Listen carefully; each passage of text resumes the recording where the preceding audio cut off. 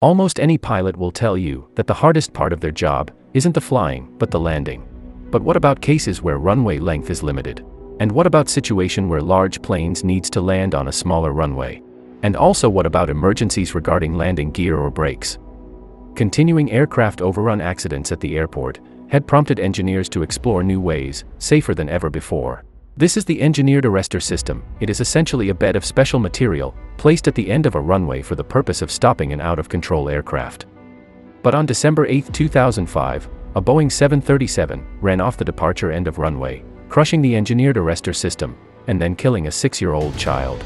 A runway stopping system made out of crushable material that cannot withstand an aircraft traveling up to 80 knots is simply a pilot's worst nightmare.